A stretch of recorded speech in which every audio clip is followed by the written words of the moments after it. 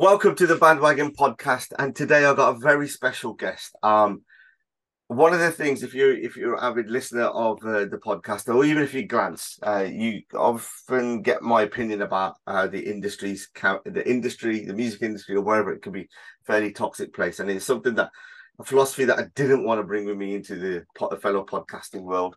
And today I'm joined by a fellow podcaster. Is Karman from the Bainsainye podcast, and I'm really pleased that we finally managed to get this together. So welcome to the podcast. Welcome, Ricky. Thank you for having me on your show. It's really nice to be a guest on a podcast. I'm so happy. And Carmen, they call me Brown Gandalf. Don't have no idea why. It's because Amrit, he just gave me that name, and I was like, Jal, I shall be Brown Gandalf. Is that because you have that wisdom look? Yeah, wisdom look. That bit of Baba style, always coming in with the little life hack thing during our episodes. So that's why, yeah, Brian Gandalf just came about. And then Amrit's he's Sorti Swinger. So yeah. So is this just alternative names for pornos, basically? Brian Gandalf, if that was ever a naughty adult film, it would be quite a interesting one. Sorti Swinger is like edgy. It's a person that's dangerous.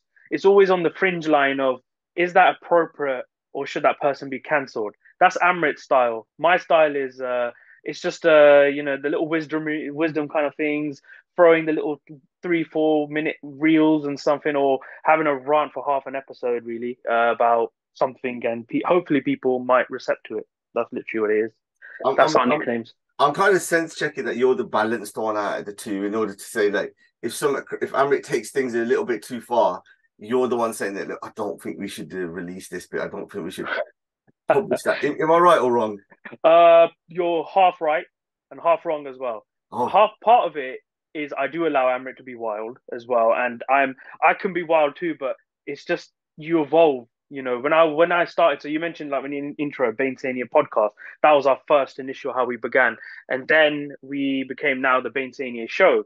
But through those years of podcasting, you evolve as a person. Your life changes. You grow up.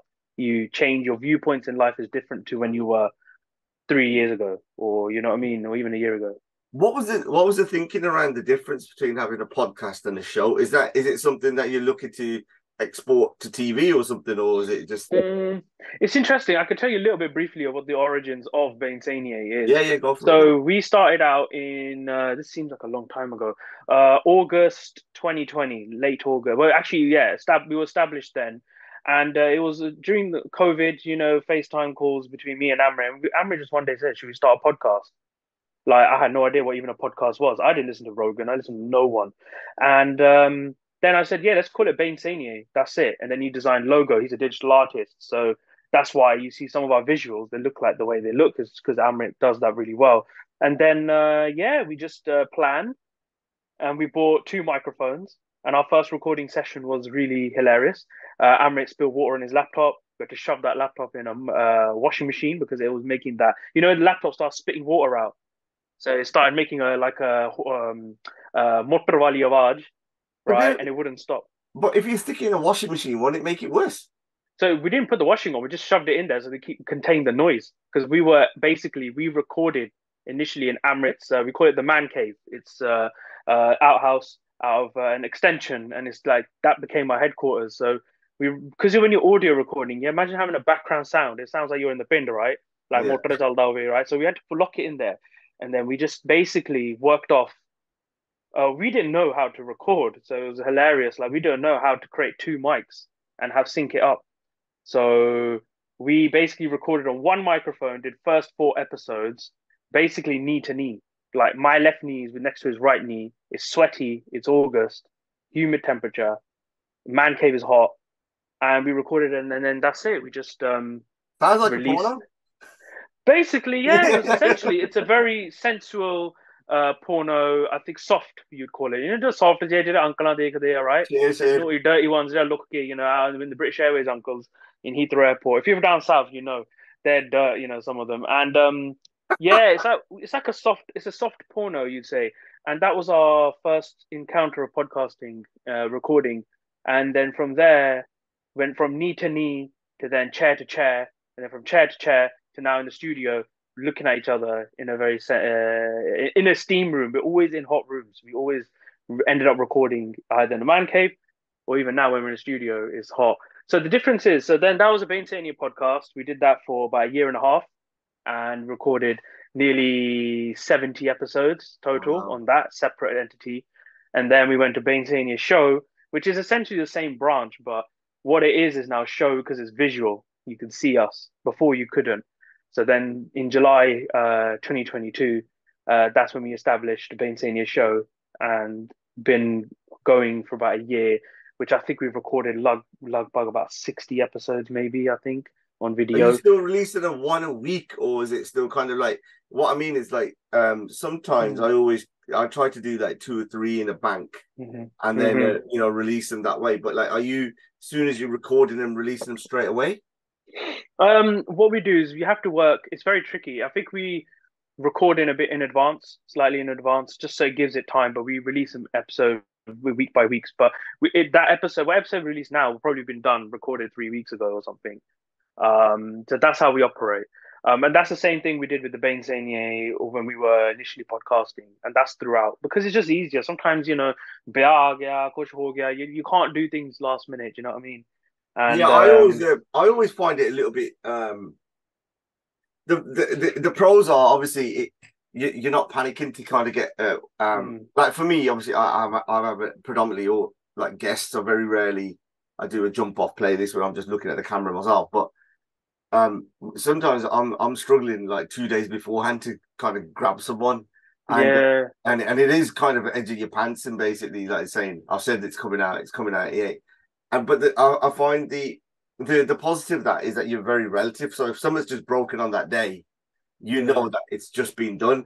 I've done a podcast where we were talking about the royal family. The Queen's died, and I've released it as though she's still alive. Do you know what I mean? Because it was weeks earlier. So I think. Do you ever get into situations like that? Yeah. The Queen was another punga we had. So we did a little. I just made a remark about it was a sexual remark between Queen Elizabeth, rest in peace Lizzie, and Prince Philip. Obviously, is a rest in peace him as well, and he's alive. No, I remember that one as well. He died as well. So basically, what happens was it was something sexual between Lizzie and Philip. Right, rest in peace, both of them. And it turns out when Lizzie died and we released it, and because we're Bainsainye Show, we take risks. We just left it. Like, now, let's have a little bit of a laugh. But it was not. Like we are risks. We've done. I don't know where to begin. The craziest stuff we've done. We've on podcast audio. Like anyone listen to it, they'll actually like. They might. I don't know what they will think because when we initially do skits as well, right? So the skit stuff was crazy, like Trump and a Chinese person in a massage parlor. We've done just a Santa that takes a liking to children. That it's like South Park. It's crazy, yeah. It's crazy. We are crazy. That's how Bainsainye is linked to being on the fringe line, like I always say. Any day we could get cancelled, I believe. Is that I'm not saying it in a perverse way, but is that the idea to get cancelled? Because for some people, when they've been cancelled, it's actually done wonders for their relaunch of when they've come up because they've actually attracted it more. Like bad PR is good PR, or you can see it now where people are saying more and more edgy stuff, especially in the comedic sphere. You can see that that fight back against whether it's wokeism or wherever it's being cancelled. Is that something that resonates with you? It does slightly resonate. Our aim is not to be like the thing is when we ever podcast, like we're not putting a fake persona out there. It's hard. You can't be fake in front of that when you're anything you do, right? And if we don't want to be, that's not our intention. But if we're going to create comedic content, we're going to be our inspirations that we seek. From like the likes of Dave Chappelle, South Park, these kind of individuals, or many great comedians that I listen to or Amrit listens to, we're going to take inspiration. And if we've got something political or something social issue, we're going to try and make it with a comedic swing. It will have a message on every single skit has an underlying message, but it's up to the person where they can read between the lines. And that was since day one. And it's also being creative. You can have a Rogan style episode. That's Rogan doing it. But Bainsainye, we need to be something different. So that's what we wanted to create. Mm. So having skits, it's fun. It's actually really enjoyable. I love doing skits. The skits is the funniest thing I'd ever do. I'd love to do that. But if we need to be serious and talk about, like I've done episodes many times about domestic violence, that's fine. Done it before. So, we've done many, many different things that are serious, funny, social issues, comedy, Joe Mardi, innit? But you know what? One thing to think about when you're saying punge with guests, I feel what you could do is like, I don't know, if you found someone on the street, you could just grab them and say, Chal Bhandwagons podcast kariye. Like, uncle, like Babbe are probably the best people. They've got so much knowledge and so much of a take on life. I think I'd love to watch that. If you Yeah. had, let's go wild. Let's say you had like Well, a so you want is in obviously you got the Soho Rd Benches, right? yeah. Where the Bombay used to sit on the Soho Road, and Yeah. then you'd see the world go like, but you got different levels in it. If you're talking Bombay between 1980s and let's say 85, let's say 1980 to 1995, those Bombay are like Michael Jordan, elite Maradona level Bombay because they saw everything. They had gala for the people who came when they first landed, and they've got gala from who their children have married, and they've got gala for everybody else in the friend back home about land being taken. The 95 Bombay to 2005, they saw the millennium. They sold out a little bit. Then I can't see them like their views will be a little bit too modern. I would say you need the old fashioned Babbe. You know the Babbe where when they were young, they were moving mad.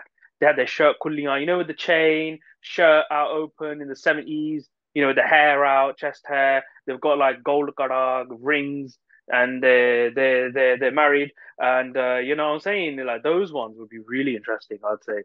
I think that's something that I would love to have as a guest one day. I'll try and find a baba or an uncle that's quite naughty. Yeah, I see. My thought, I think it's true what you said in terms of like you two are so creative in your sketches, and to do that, I think I think it's just the format. With like for me, I listen to a lot of Rogan. I listen to Theo Vaughn. I love all of these guys and stuff.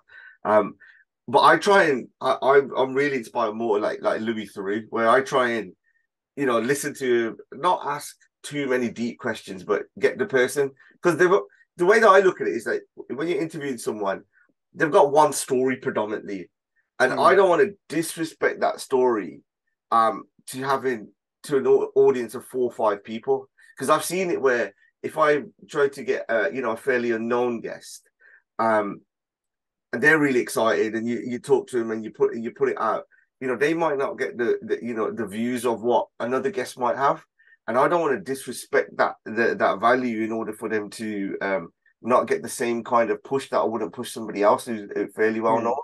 And I think mapping it that way, that's just my style. That's how the way I do it. Because I haven't got the creativity and the skills of what you guys do. No. I mean, everyone's gassing us up, but I swear, like, I'm up in Birmingham. I'm up in Birmingham quite a lot as well, so I do know like Soho Road. Rookery Road is a nasty place as well. I've been around there. Shoot! Do you live near Rookery Road? I went. My primary school was Rookery Road Primary School.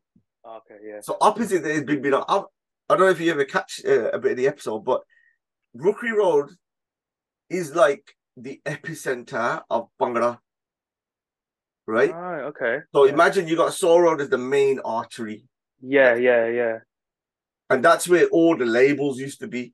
So you had Roma, and you had Oriental Star Agencies, Envy, Music World. You had all of them on that road, right?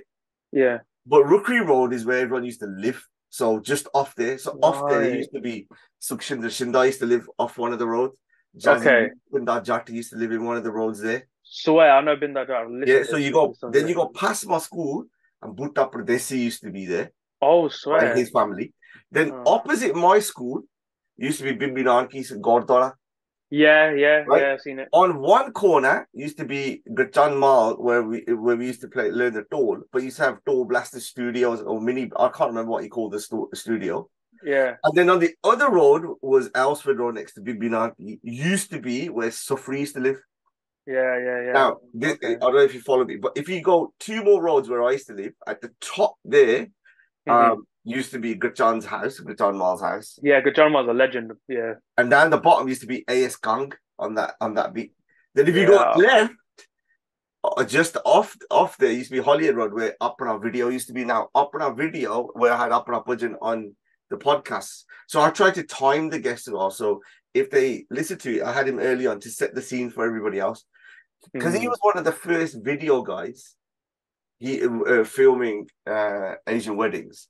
The people used to book with him, and then he said, "Oh, I've got this band, I got that band," because they used to have their photo shoots for their covers of cassettes at his street. So it's all in that kind of square mile or 2 square mile was the hub of everything.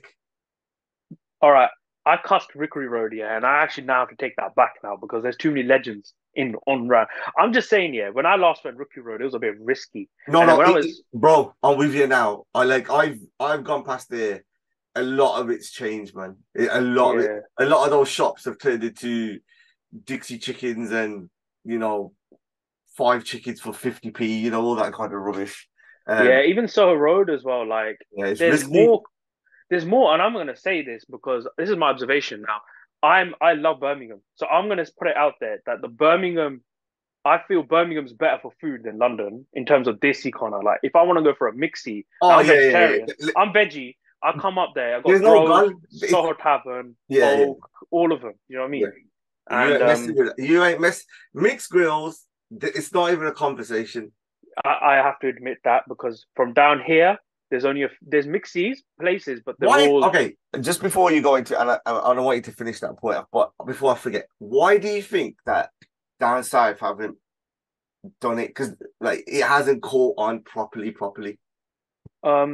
Basically, if you look at it, people down south. So when you see south, I've lived in London and I live outside of London as well. So I currently live outside, but Londoners have ego. They believe London is the whole country, it's the whole world. Everything is London. Nothing beats London. If I'm going to go outside London, I'm going to fly out of the UK.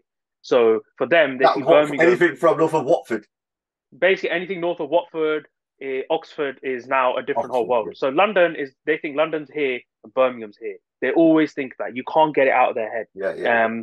So people in London, the problem is where London's structured is you've multi-faiths and people of different color living on the same road. There's no zones like the way Birmingham is, right? Birmingham, you have certain ends that you think is a particular community, and then you go next road, it'll be another community. Yeah. But in London, everyone's kind of mixed. You have certain things like East London is Bangladeshi predominantly, West is more Punjabi / Pakistani, and then you have where the African Caribbean community are, and North London it could be all varied. So mixies, I think the people in London are because of that big global city, they're not caught onto the proper raw Desi style. Do you get what I mean? Like, you go Birmingham, people are in their roots, they're more in their culture, and down in London, they're not deep into their culture. I'm not saying all, but it's just like if you're outside, maybe you step outside Southall, you can find plenty of coconuts. It's not hard. Like, finding a coconut is very easy. You go down Shoreditch, you got them two coconuts that Sasri cow. That's what you're gonna get. But that's fine. We need to educate the Sasri cows to how to say Satri Agal. So it's that. No, it's not. It's Sasikal. It's just one word. Yeah, Shashikal or it's them ones, isn't it? So because that global connection to the city, that time, because it is still a big city. London's a mega city in that sense, in terms of reach. They have that ego. So when they go Birmingham, they look down. They think, it must be cheap, but actually, Birmingham's up and coming, and I think it's more value for money living up in the Midlands. But that's why I have to admit that, man. The veggie, especially for veggie mixed grills, I have too much choice. I've been growth. I know a lot of people who've even from here, like when you were talking about road to road, that's changed now from like the next generation have kind of gone more affluent. They dispersed out to loads of parts. But what happens is it's like a hard reset. Like, if you want to get down and dirty and you want to have a proper mixed grill, like, people have tried to take mixed grill to like the more affluent, it's Sutton and all these ones. But even the natives around here, non-Punjabi, would know that if you want to mix grill, you have to go into the heart of West Brom. Yeah. You know what I mean? That's where you've got to go. So they'll go there to experience it. It's like a day out. It's like a night out. And even the Desis have moved out.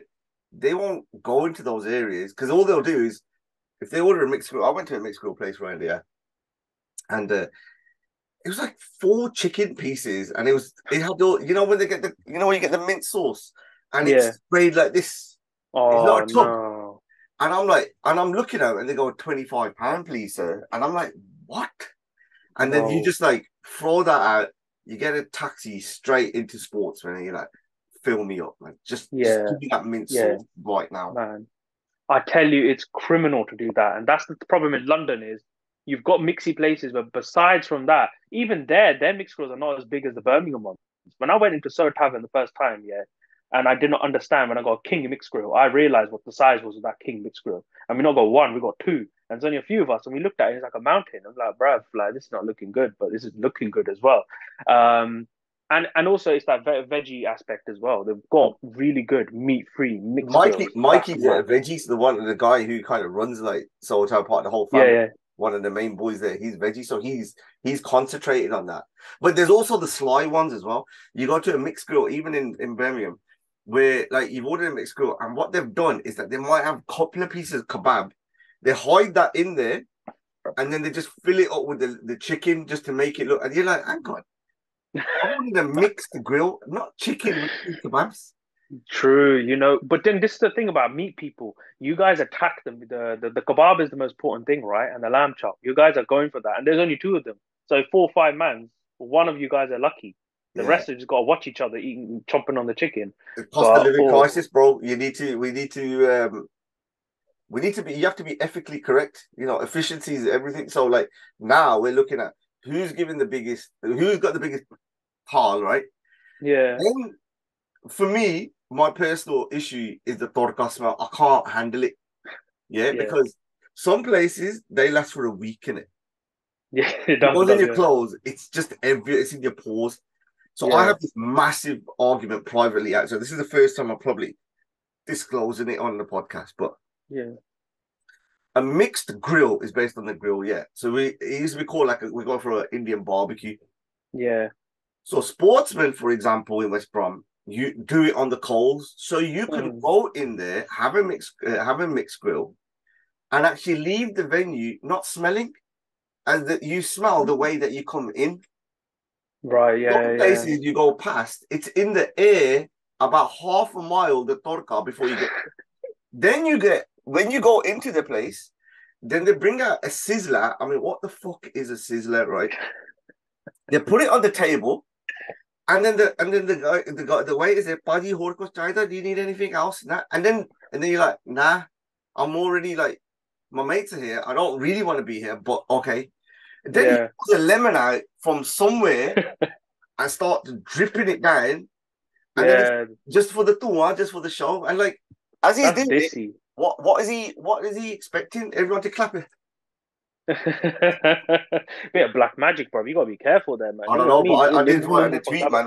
I'd be happy if he brushed his teeth before anything else. Where's your go? So you go to Sportsman. What's your best mixie that you would go? Which place would you go if you had to leave this recording right now and you gotta go get mixie? I'll have to go Sportsman because one of the things is because it's the kebab, the boneless. The mint sauce. It's the history. I'm more of a kind of a historical, and you can probably tell, right? I'm more about the loyalty within that, right? But there are some up and coming, like obviously Soul, the way how they do it. Yeah. It's a service. Royal Oak is another one. Island Inn now. I've got like there's so much competition. If you're a customer, you're sport for choice now. It's amazing. They're more restaurants, and a lot of them. Now you could take your family there. Like, that's another problem. So down south, you can't do that. Not many places. Yeah, I remember I walked into a place. I went with Prash, and I went to this. I was down for the conference show. Remember the podcast conference show? Oh, London, yeah. I went there, and we walked into a place, and it was a shisha lounge as well. So it was a shisha lounge, mixy, and all this.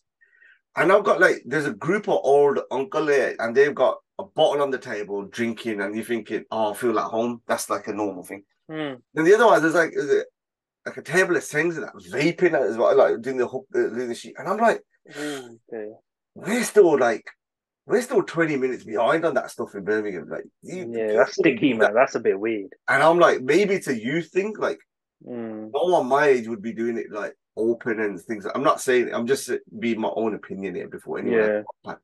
But I was like, things are so far forward in terms of modern and culture and society. It's a bit uncomfortable for me. But like some venues are where I could take majority of those venues now. I could take my family in there and it's fine. Whereas 5-10 years ago, you wouldn't feel comfortable taking them. Into it. It's true, man. Like when the mixy place I used to go to quite a lot in Southall is Prince of Wales. That's the popular I've heard of that. I've heard of it. Yeah. Their lollipop chicken, you'll like that. But for meat person, is man. It's a lollipop chicken is basically it's like a fat wing. So it's like this big, but done meat. And it's the bone, but it's fried and it's like proper raria with sauce. So the lollipop chicken is basically the tip of that chicken is quite big. If I can't explain it. You just gotta go and get it. Like the experience in it. Yeah, I've actually been there for pints. I haven't actually eaten there. No, I tell you what, I have eaten there. But this was ages ago. Yeah, it's a bit weird because it's like wooden benches. It can turn into a sesh pretty easily. Some of the drunks will come in there, so it's not really a family environment. But you know what? I do like the food there. But again, for veggies, it's just you get lock-ins in it as well. What was it? Sorry? Do you get lock-ins? Lock-in? Like in what sense? Like so, like let's say you're supposed to close at 11:30, but you end up there at 2:30.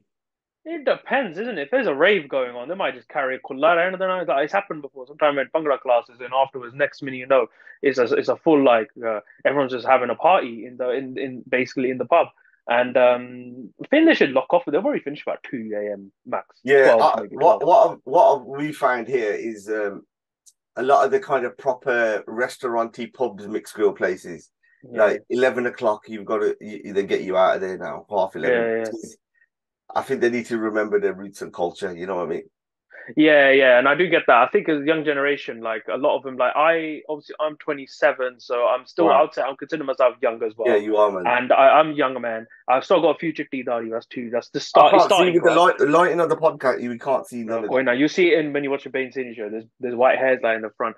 But I would say when I look at now the upcoming young people, like let's say the 16, 17-year-olds, they're a bit different now. They're not they're exposed to, it's a different world now, you know, when you look at music as well, you know, different artists. Like I was in the Gurdwara and I spotted A.S. Gangla. I saw him and I said, Uncle Ji. Yeah, no, in Soho Rd Gurdwara, and doing seva and stuff. And I said to straight that Uncle Ji, tanu pashane lagda. And I said Sasikal Ji and all that, and he's like, yeah, there's something over the pashane liya. And I was like, right, yeah, because these kind of the artists, their songs are evergreen, they're golden, like, you know. And that when I speak to young people now, like younger than me, they're like, oh, who's there? Who are they? And that surprises me a lot. But whose fault do you reckon that is? I think it's a mixture of, it's the music industry as well. The music industry has changed so much, but it's changed in a good way. But I think also parents need to get their kids into their roots. You know what I mean? So that's what I think a lot of the time. And I think also parents should educate their children to learn how to speak Punjabi, which is a key thing. You know, if they don't, if a child never learns Punjabi, they can't listen to Surinder Shindar songs. They won't know. The thing is, the old albums, I listen to a lot of the old tunes. Like if you saw a Mirza Sahib or you listen to some of these albums, the album's actually a story. They talk about what they're going to sing and then they go into the song, and the song becomes the story. The lyrics is very important, and that we don't have nowadays. So but I think as well at the same time though, there was a lot of people who would sing songs or sing along the songs but didn't know the meaning of the words. Yeah. So like, you know, like my kids, more my son at the moment, he would sing along songs, but obviously he has no meaning to it. So I'll tell him, and then I'll tell him the story like a folk story, and he'll just start laughing. And then I'll be like, I mean, they're used to Avengers, for fuck's sake, right? Yeah. So you say, oh, this girl's brothers, right? They came up with a massive sword, yeah, like, and the archer, he was sleeping. You know, why was he sleeping by a tree for? Why can't he? Yeah. You know, there's just no. It's hard to put in the context. I'm telling you, like Romeo Juliet, Heer Ranja, like come on, man, you literally match them. Like Punjabi culture can have its own Shakespeare plays. You Oh know, yeah, we yeah. don't need to look at. This is one thing I rediscovered is that we look at Western influences so much, but we don't realize our Punjabi culture is Oh, it's rich massive. in Yeah. terms of stories. You know, the origins of Bhangra. If you go deeper into that, where the toll comes from Pakistan, actually, the side of Punjab, not our side of Punjab. Why do we do this? What's this? You know, all these things. Even me myself, I'm still I wouldn't say I'm fluent in Punjabi. I would still say that it takes me time to decipher some of the lyrics. Like if I listen to Sartaj, if I listen to Gurdas Man, listen to any song, I still need to listen to it again. But if I'm listening to Shub's album, man, it's like, you know, tire kumde, share kumde. Like it's what's the Oh, meaning of a tire kumda? Like tire flat we ho janda na. Like it's catchy songs. Do you know what I mean? but There's no that's actual that like meaning. you've actually hit the nail on the head, what I've been saying is like with AP, they're not hard lyrics. So Yeah, then, like the identity, for example, they're not deep lyric. A kid coming from that heritage can actually sing along with it and say, "Yeah, I am Punjabi." Because, or whereas if it was a Sardar song in that style, proper Dunga Punjabi, they wouldn't be facts. able to relate to it. Plus, obviously, the beats, a lot of the beats are not having a toll in there. A lot of the beats are not having a tumbi in there nowadays. So this there's I think we're at a tipping point in terms of where we go in the future in terms of what sound, whether a toll sound or Punjabi instruments still continue to dominate the scene, or it's Yeah, going to become a phase, or we're going to bring the toll back for a phase, or we're going to bring the tumbi back for a phase. So the yeah. consistency will just be trap beats or whatever. Yeah, the trap influence is kicked in, but also sampling as well. Some DJ pump producers might just use recycled beats and just put it in. But like, for example, I'm coming with examples when I say this now. Like True School, I'm a big True School fan from day one. I've listened to him when he was with Specialist. Now, if you listen to him, now when you listen to that, what's that song? What's that film? Diljit's one, Jodi? Is it Jodi, Jodi? yeah. I watched the film. While I sat in the cinema, I realized, holy crap! In the beginning, as True School produced it, I was like, right, let's listen. When you listen to each song, like Jodi, Teri, Meri, these songs, you start seeing the difference of the Tolki tempo.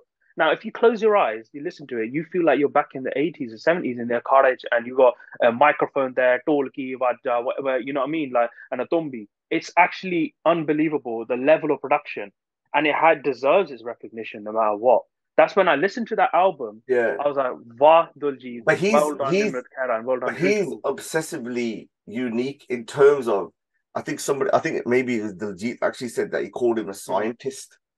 Like Yeah, in terms of to get that sound that he would obsess to make it to replicate as much as he could, right? yeah, Whereas then you've got other other producers who are computer programmers. you Now can't. the Yeah. battle is where you've got somebody on the extreme like that, a scientist and a computer programmer, is now you've got AI that can bring both of those things and actually Mm-hmm. exclude them both. Mm-hmm. So where somebody could be a brilliant computer programmer in bringing together a sampling and making a song, right? And you can hear all the samples within it and put it together. Ultimately, the customer at the end of it is like, I don't care what you've done. I'm listening to it. That's your problem, not True. mine, right? And then Yeah. you've got the scientist side of it there, where looking at the finest intricacies, mic positions, sound engineering. AI has basically just killed both of their argument and say, well, I can lift that, make that sound, and do it in that style at the same time, and I can exclude both. Exactly. I mean, Yeah. Exactly. I heard Sufri AI vocal singing a Diljit song, and What I the sat there, and hell? it was about, I would say, about 90% or 95% bang on. And this is only in early technology of what we've got. That's the thing. It's up to humans to make sure that we have these tools like AI, but use it within reason. But And it's that's not the gonna thing. know, is it? Humans we are our own downfall. That's the thing. We always there's greed, there's all sorts of things kick in, and I hope that people that you're listening understand the appreciation of what's good music and what's not. What's the actual quality behind it? There's many trap artists, many DJ techno producers out there. Some are good and some are just you find the same ones, but very few are like True School. But yeah, that's the thing. I just want to like I'm a big Punjabi music listener. I try and go back to the part the old folk singers or the old time generation that when they Yamala Jat go from all the way there to, you know, go like the era of like Gurdas Man, and they go beyond to like Jazzy B, and then even the modern artists right now, some of them are good, and some of them, you know, but you know, it's a big industry. You know, there's a social media side of things. You got to be, you know, as a singer, you got to have a good social media presence. You know, you got to learn to make, you know, have those reels out there the way Karnaud's doing things to basically progress. You know what I mean? You'll always get the ones who like Yeah, shook. He's not very active. yeah, He's not very, and like you'll always have a few that actually hmm go against the grain of it as well at the same yeah, time. yeah, I yeah, think what I think what it is now is that we've never seen as much money involved in the industry, whether it's DJs, the wedding industry, wherever it is, or the concerts and tours that are happening. I mean, the hmm amount of people who are touring this year coming up is ridiculous. You can't fit everyone in. And before there was money. kind of a gentleman's agreement. Because Darsman does this year, the next year it'll be good Diljit. And so they hmm alternate it, you know, to make sure that audience out there can actually spend their money wisely. Now you have Yeah, Safdar, Shub, the whole freshers tours kicking in, festivals. Uh, yeah, you've got Bawa's been, Ami Verks coming around in October. yeah, So you've just got volume and volume. Like Adnan Sami's happening right now, Kapil yeah, Sharma, and then you got the Bollywood people coming hmm over. It's yeah, crazy. It's yeah. It crazy is. It's crazy. because people have not thought about a hmm business. They've just gone, if it's up for grabs, I'm taking it. I'm taking the audience. Exactly. I'm not being involved. It's money. It's money at the end of the day, and that's something that you know, it does run the Punjabi music industry. Sara ne to roti khana, and it's just changed. And even the, you know, ticket prices are quite high as well. I looked at Emmy Verk as well, and it's yeah, it's not exactly like, would you say, an affordable in that sense, depending where you want to sit. You know, wherever you sit is always going to be some drunk, you know, person, Punjabi banda anyway. So, you know, you have to deal with that. So yeah, I've been to many Gurdas Man shows in my childhood. So day one, you know, I've been going, but then I got bored of it because it was like, not, and I'm not being offensive to Gurdas Man, but it's just, it was almost the same thing again. Each time he came, it was like Challa comes on, everyone was like, oh, crazy. Some uncle gets booted out, you know, the arena because they're too drunk. Someone's trying to jump on stage. Fine, but the songs were kind of the same. And you listen to it, and it's like, yeah, you know what? I respect him, and I respect his grind. But it's a new world. And yeah, see, these are things that are, you know, so important to talk about. You know what I mean? Yeah, I But think yeah, and more and you, more is yeah, like the people's off-field stuff as well started to play into it. You know, the mm-hmm, politics, not even the art, the people's stances, because people are not after just their music content. They want to know. They're obsessive about knowing what they're thinking, where are they, what they're doing, and people are mm, experiencing them. And you know, never meet your heroes. Sometimes never not to meet your heroes even through social media. Don't follow them because when you actually see them, you're like, fuck that.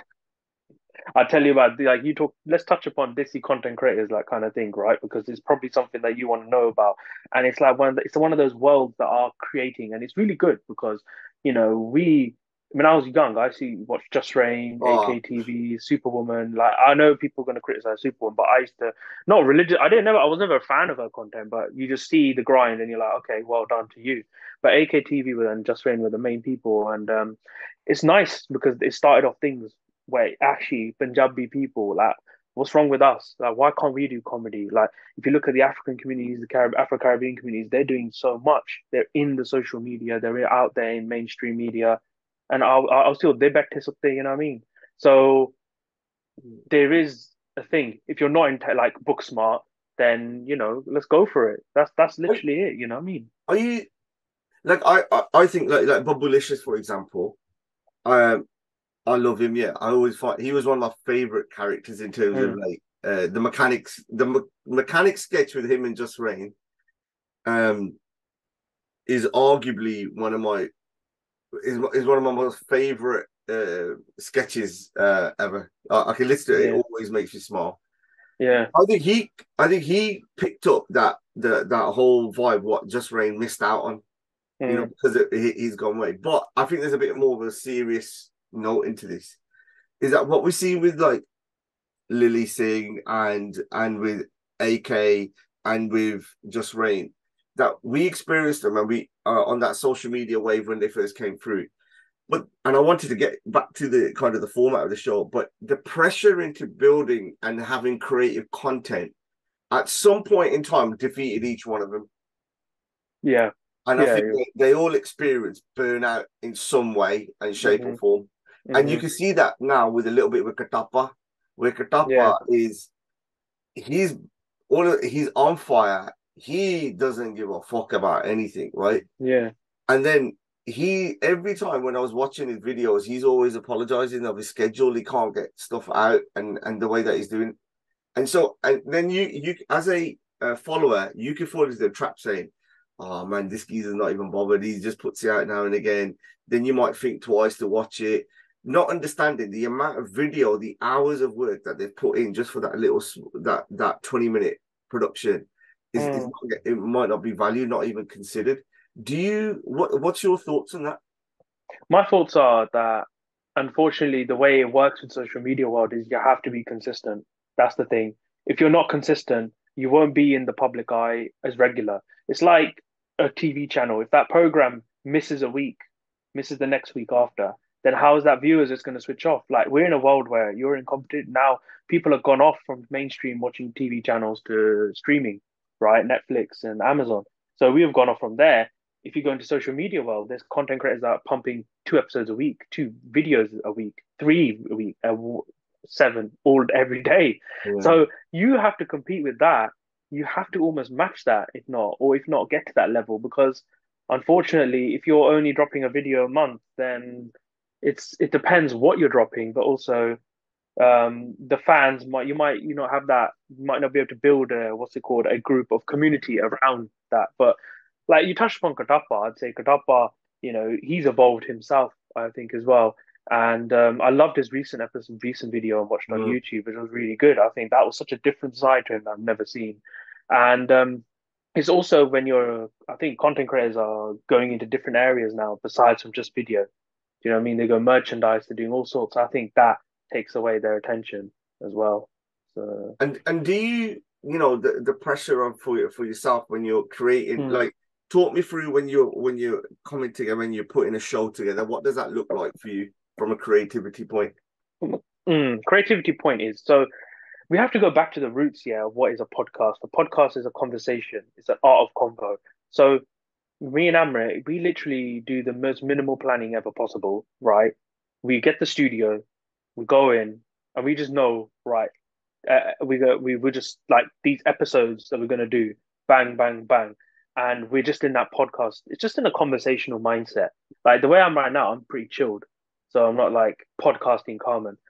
You meet me outside, I'll be a bit more slightly different, only 5% difference. Because we're not fake. We want to be the way we are. In Skits, we put it on. And it's just doing that. And that people don't know. We started in 2020. 2020, since then, consistently been podcasting. We've taken only one big break, right? Which was not even a year. I think it was like 2-3 months, right? And then started Bainsainye Show. It's never been a stop. We've always learnt the craft. People now the thing is, they say, you get 2 mics and all that and go for it. Go for it. But it's you don't realize there's a lot of intricacies in it, and you got to be engaging. You got to do things that are interesting. So that's it. Minimal planning and just execute there and then. It's a convo. If you don't, I've seen people with scripts. People talk about script rakla, cut this, chop it there. I'm like, we're wasting your time. Just go for it. Kill the mic, do a madness, and then leave. That's it. That's literally what Bainsainye we do. And we've learned that over the years, just to do that. Because if you're going to start changing things and making it too intricate, then you're just going to get stressed out. And you got to learn to crawl before you walk, walk before you, the jog, all that stuff. So yeah, pretty much that. Yeah, I used to hear it quite a lot. People coming up, if my WhatsApp group, if we did a podcast, it'd be sick. It'd be all. And when people have actually tried it and they've got through it, they've lasted 3-4 episodes and it's gone. I think the average, I think the average, and it was interesting you said the number, before you changed from being a podcast to a show, which was, I think the average episode of where people give up is actually episode 70. Really? So, yeah, at episode 70, people drop off. So it's Wow. all people, and then at early points it's like up to 5 episodes max. Yeah, yeah. You'll see the biggest drop off, and then those Hmm. consistent ones is episode 70 where they go. Yeah, yeah. It's a And that's the huge problem. psychological thing. It's psychological. I looked at him the first time we released our Bainsainye podcast. You know, you got to look at it. Yeah, we didn't barely have stats. No one even looked at us. People used to overlook us. There's content creators out there that we wanted as guests when we were during COVID. They were like, no, we don't look at you. You only got 400 followers, but they, what go on now? That's what I'm saying to them. But that's the thing. It's true though, isn't it? But that's what I'm saying. And now they're pulling up on it and want to message us. We're like, no, because you got to look at it. People don't know how much. You got to realize you need patience. You got to enjoy what you do. And the moment you stop enjoying it, you can't go for clout chasing. Then you might as well just pack your bags and just go and chill. That's the best thing to do. And I remember when I started podcasting, I don't know, I can't remember which year you started. 2021, I think it was. There you go. In That's a length of time. March 21. Yeah, there you go. So you think about your journey, reflect back the way you were in the beginning to now. When we started, we had 4, 5, 6, maybe South Asian pods that were with us. Yeah, I just wanted to touch back on that. Was like, Yeah. how did you determine the format that you wanted to do? Because like you do have a massive benefit of having another person. A co-host is really important in terms of where you could bounce ideas and motivation for each other to get this done, or just access to people, for example. Like, Yeah. when you put that together, what was the scene like for you? Who was there? When we were putting the pod together, I just had one of my uni mates that I connected with who also had his own podcast, different scene, and they just gave me the initial groundwork, just like kind of what it is. But they were doing video already, and we were just audio. Everything else we fend for ourselves. No one's giving advice. We had no one. We had to find our own. We had to build our own knowledge by researching. Simple as that, right? And that's how we managed to create what we created. And that's it, literally. We went on YouTube and rinsed it.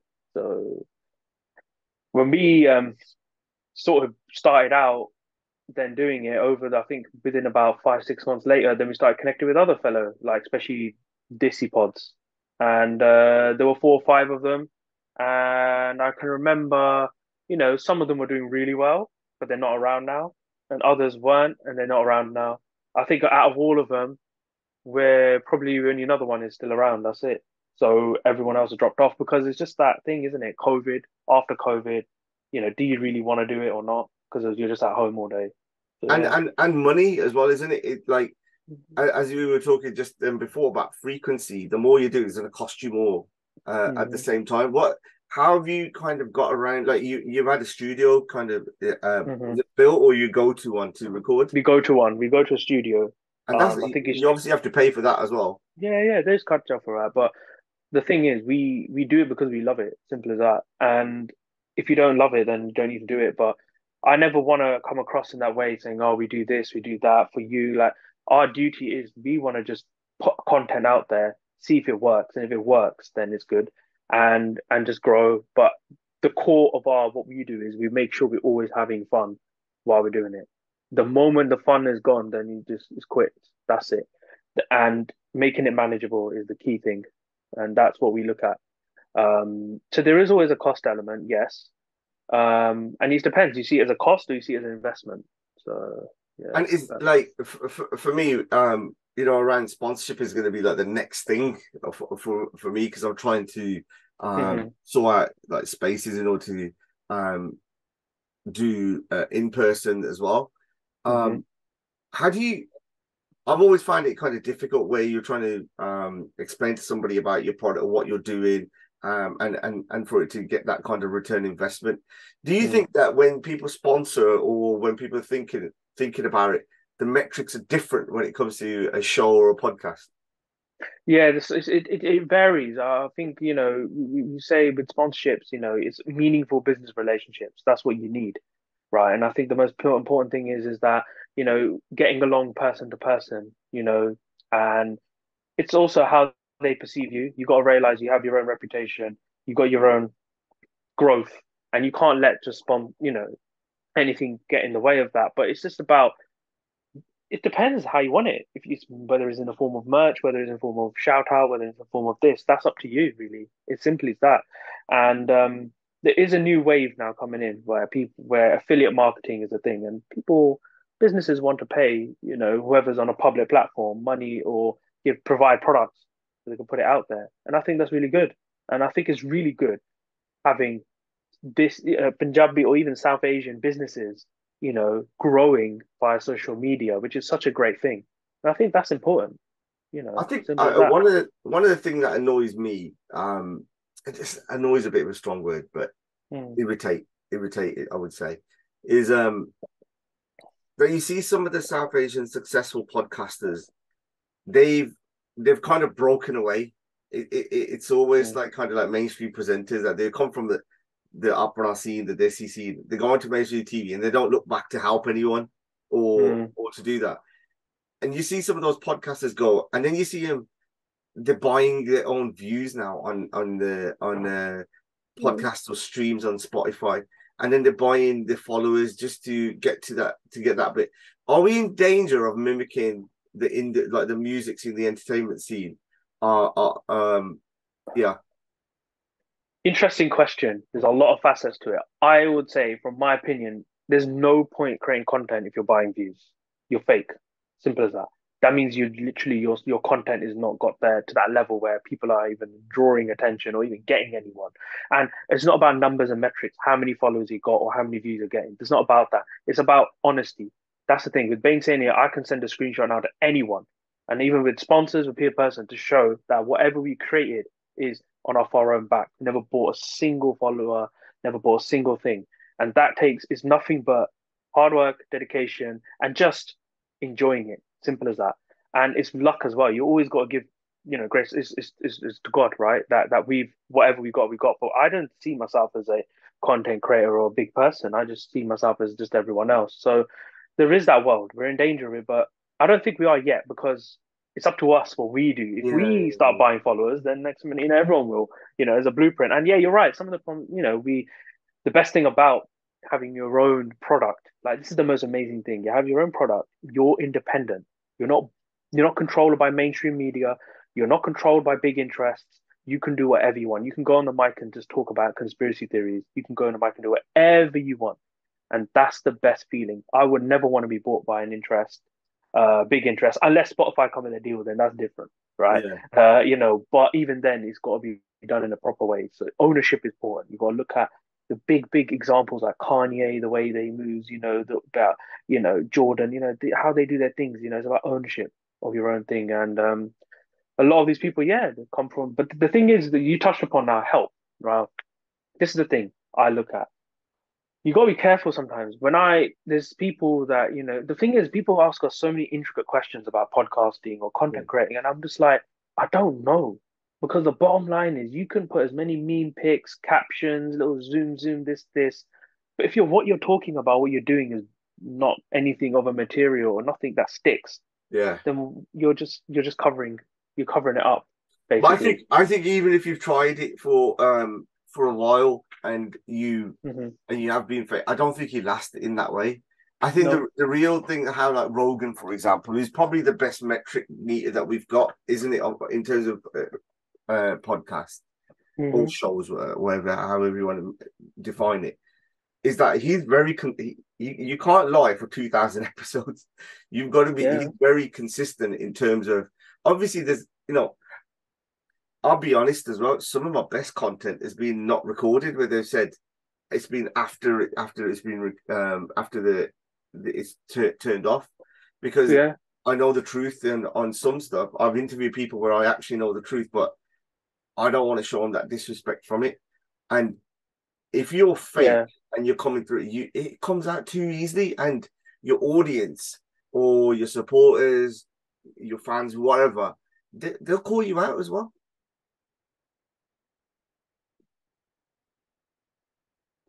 Yeah.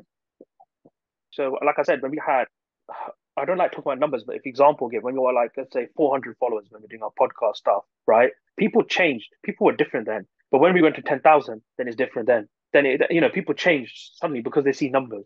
I'm still the same person, though. I still do the same stuff. No, nothing's changed. So why do people change? Why are they coming around me? They're asking, they want things. And the problem with some of the upper people is some of them have become leeches as well. They just want to leech off it for just the shortcut. No, you got to work for it as well. You can't just like, I didn't get the access or the knowledge or whatever I want to do. And you know, from when I began, you have to learn and you have to do it. Simple as that. And that's the problem I've got. And this is not just upbringing people, this is generally content creating scene. There's a very few people that really will work hard themselves and work with you as a friend, a partnership. But they always want to just take, and you can't have that. And people copy as well, which you've got to be very mindful of. Have you already seen that where people copying? Yeah, people do copy. I've seen people adapt techniques that we maybe do, or just stuff that the way we speak, or conversations we have into their own podcast, which is fine because we're all in the same space. We're all going to take up or talk almost about the same things. But if we're all looking the same, then we're all dead. Do you know what I mean? In terms of content wise, then the audience is going to look at, all right, we see this type of topic. Let's, for example, we talk about Antiga this pod. Next pod does Antiga 2 months later. Another third pod does Antiga 5 months later. It's dead. That's it. We're all in the same boat. So we've got to learn to be unique. I don't look at anyone. Me and Amrit, we're just focusing on ourselves. Like we don't. I take inspiration. Yeah, I don't take inspiration. I take inspiration from like Rogan, Flagrant 2, Shits and Gigs. You listen to these pods, Jackmate Happy Hour. These podcasts are big, but you take inspiration, but you got to realize, I can't be Rogan. That's Rogan. So I'm just going to be myself, but create something different. And that's the key thing. Is always being unique, and I think that's some problems we do have. Yeah, some try to copy. Obviously you're very edgy in some of the stuff that you put out there. Yeah. What have you ever had any serious blowback where you thought, oh, we might be in a bit of trouble? Yeah, all the time. That's the way we have been. We're gonna have, if you post something on TikTok or Insta, there's gonna be comments flying in. Especially religious. If it's Sikhi related. Obviously I wear a bug, but my Amrit doesn't wear a bug. He's cut hair. People are gonna judge him because he's got cut hair. Like, the thing is, God has created humans. Now, whether someone wearing a bana or whether someone being a Gursikh or whether someone's Sajdari, whatever, you got to look at it in a different way. You're in your own journey. You got to focus on yourself, but people don't. We know that. So we know as soon as those reels are about to be posted, we know we're going to get the hate there. But the point has to be made, right? And that's the key thing. It's not for the clout chasing. You see, we can make plenty of podcast episodes about hate from the Sikh community and just reel it that way. But it's not about negativity. It's about giving a solution. So certain things that did get a lot of traction were about me talking about why, Sikhs hate Sikhs or Punjabis hate Punjabis. In that sense, we've got to learn to get past the physical features of things and look inside that person as well. And there's a lot of that. So Amrit did face a lot of criticisms because we had an episode about Sikhi architecture, about gurdwaras. Why that gurdwaras in India are very different and architectural structured in such a way, but in England we just it's a bit too simplistic. It's the same or it's copied. And we were delving into the travel of light within gurdwaras. You don't need artificial light bulbs. You can create glass panes or do things that help travel, and noise as well, how shaping and all of that. But when it went on TikTok, people were like, you're a monna, you look like a sharabi, you might be smoking. You don't know that person's journey. So that's some of the stuff where we thought, I said to Amrit before even doing the episode, you got to be ready for that. Because if I said the same point. Yeah, I mean, how do you kind of keep other in check, like in terms of, I mentioned about those are the we'll call them pioneers of Desi kind of content, right? How do you kind of check yourself in that you don't have that burnout, that you don't have those low moments? Yeah, so how do you keep yourself going and not burn out is about realizing social media as a world. It's like, today you might get hate and tomorrow it passes over. It's a quick world. You'll have hate for a day or two, move on. Do you know what I mean? And it's just about realizing that, you just got to recognize social media don't take it too personal. Simple as that. If someone turned around and say, I don't like your episode, I don't like your content, I would say, fine, what's the reason? And they'll say these reasons. Fine, Tika, that's fine, that's good. You should be open to positive and negative feedback. Don't always looking for positive. That's it. What does the next 6 to 12 months look like for you guys? What's your kind of end goals in what you want to do? Like, Do you want to take this to mainstream, sell the sort of show? Uh, what kind of aspirations do you guys have? It's very hard to measure the metrics. Sometimes, like Maharaj Goodbye, like there's successes that are happening at the moment. We've seen the growth of Bainsainye Show, the audience growing, whether and that's great. I think it's still continuing on that journey, creating more episodes, keeping that engine going, and we'll see Ganjake what happens because you don't know. We don't know yet. Tomorrow whether I don't know BBC or Channel 4 might turn around and say something, or we get a deal coming from here, or there's a bigger aspect to Bainsainye. But right now, we're just enjoying whatever we got and creating a structure before going thinking about anything else. I don't want to run too much straight away. We've got to make sure we've got things in place before going and growing. But what about yourself? What's the future of Bandwagon? What are you? I mean, I think what bizarrely when I first started out was I just wanted to get to Jazzy B, which was Yeah, my hero, and I think what ended up happening for me was when I got there, I just lost all motivation. I was like, I've achieved what my goal was. mm, He was my hero. He's my hero in like musically, and for where I wanted to go. And when I was sitting down and thinking about what's the next steps, I couldn't answer the question. Um, Achieved like everything I wanted to do in that bit. I think what I've done from there is I've never taken this as fully serious. I've mm, enjoyed it like exactly the same things as what you said.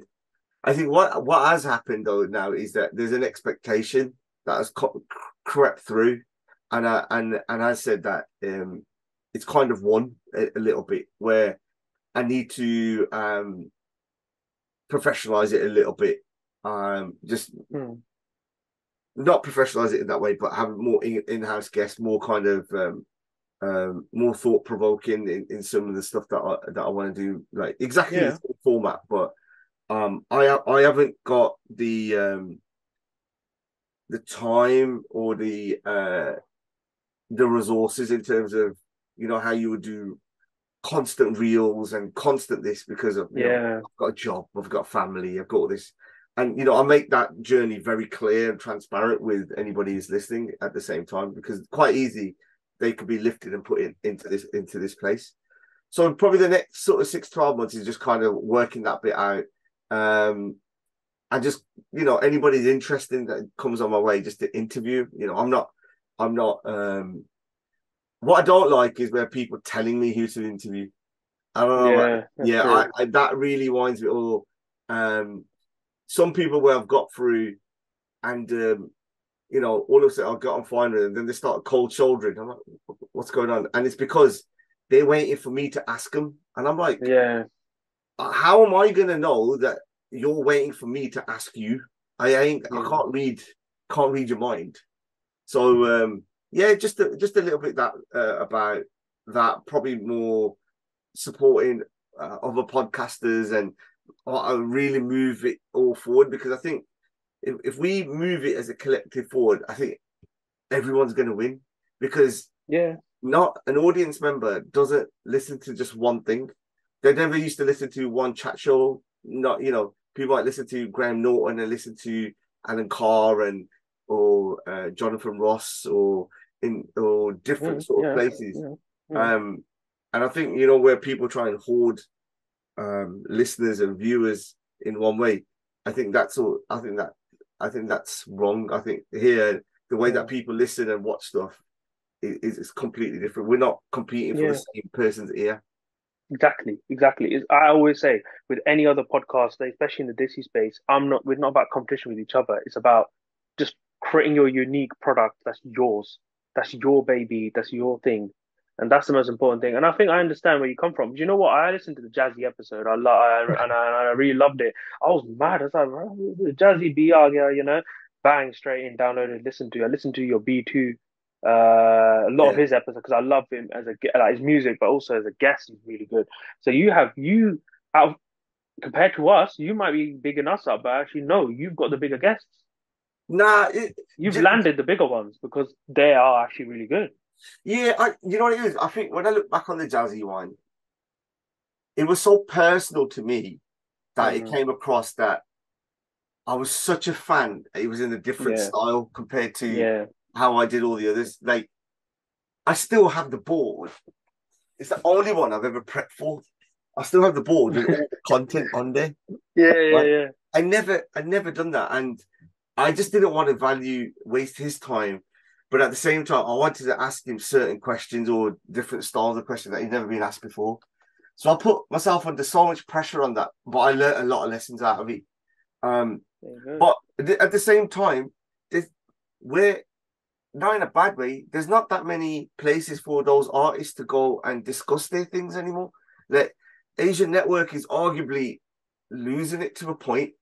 Yeah, Once you yeah. take some of those mainstream, but who else is doing their work for them? Yeah. I've got a take on it. Like, BBC, they've reached out to us a few times, and unfortunately, it's the censorship thing. Censorship, they really want it filtered out in a certain way.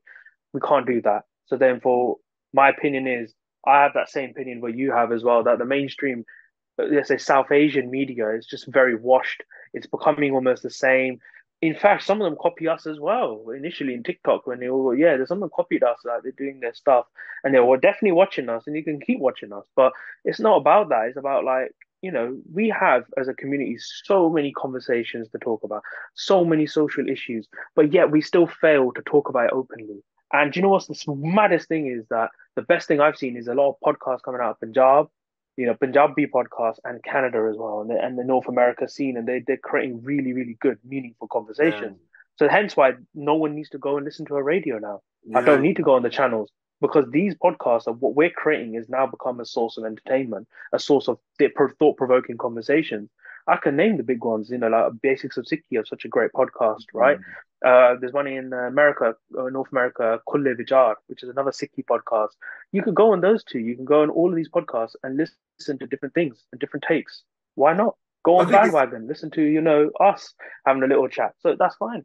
but I Yeah. think that's what I'm saying. Imagine if we keep this way of working and helping each other, it will just show what the next generation what you can do. And I think importantly, Exactly. where there wasn't references to have those like basics, for example, I'll just use an example. Look at Yeah. some of the topics that they go through, some of the questions that even your parents might not know, which is going to become even more important now as we have kids, Mm. and Yeah. they ask you a question they don't know. At least you got a reference of a point where you can say, well, you can listen to this podcast, you can listen to this person, Yeah. and you Yeah. can actually learn it for yourself because that's the only way that philosophy and that culture is gonna move on. So like, even Exactly. though like there's loads of shows got different styles, they all go to the same point of pushing those Exactly. boundaries. Exactly. It's about values. It's about thought-provoking conversations. And some, for example, like university students, in their first year, that anxiety, how do they manage things? That certain things that parents can't talk about. Sometimes they want to reach out to us. They message us. I'm not gonna lie, I've had some funny ones. There was the breakup stories. Looking for advice, and I'm like, bruv, I'm not a Yeah, relationship those counselor. ones, their ones kill me. They're too funny there. They're like, "Buddy, ਕੁੜੀ ਮੇਰੇ ਛੱਡ ਗਈ," we were like, well, ਕੀ ਕਰੀਏ ਆਪਾਂ ਹੁਣ, right?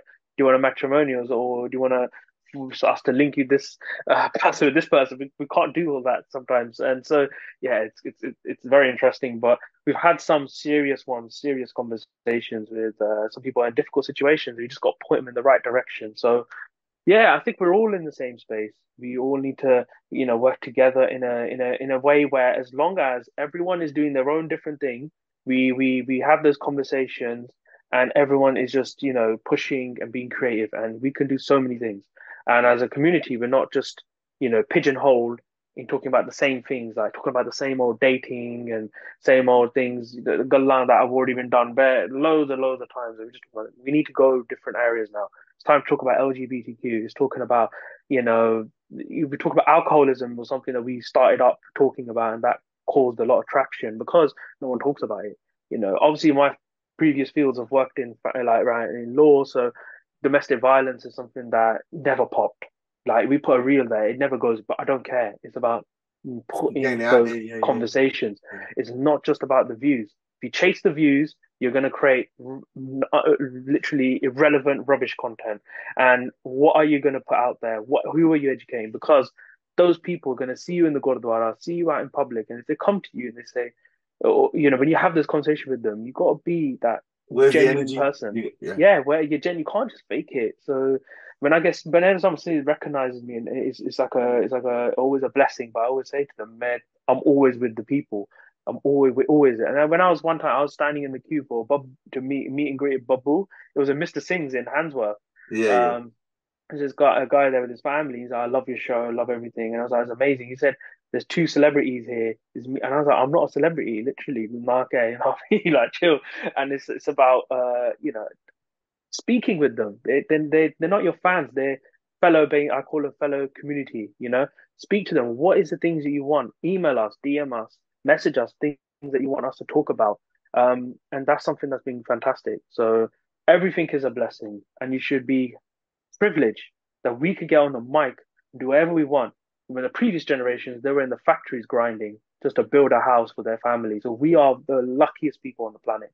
So I always say like that. Doesn't matter if your video didn't get 10K or this whatever numbers. It's just about तुसी अपना content कर रहे हैं, enjoy करो. That's it. My mate has the best line for about your grandparents were one decision away from you still shitting in the field. Yeah. That's pure fact. In fact, they could be one decision away from all sorts of things. But shitting in a field, I mean, that literally what would have happened if my granddad didn't come UK. Do you know what I mean? And that's another area we want to go into. Because they're ignored. It's like as if we look at the old gen and we just don't bother about them anymore. Yeah, I've got an upcoming project where I'm working with kids on a couple of bits. So that kind of explores those conversations in a little while. Anyway, I'm gonna bring it to a close actually. Yeah. So this is called the Bhandwagon, and one of the things that I do is at the end of the show is to give the guest an opportunity to jump on a bandwagon, to jump off a bandwagon, or just get anything off their chest. This is their open space to do so.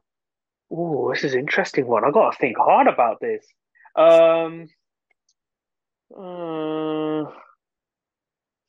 I think the best thing is that I just want to for the next guest is to always ask, do they ever self-reflect about themselves? Simple as that.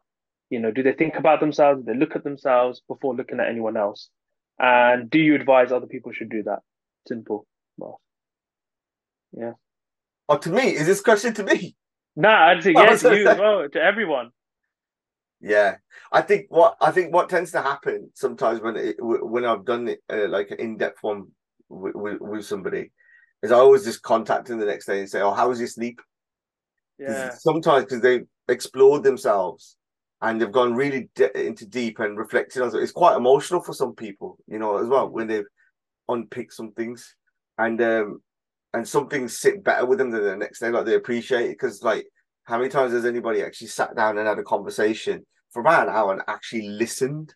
So they're talking, they can hear you, but actually listen makes a real big difference. So, and I think what you guys do, especially on your is when you're putting your content out there, is that you look at the key points and you add that comedic, humorous touch with it. With like you said before, with having the morals, the ethics still behind there within it.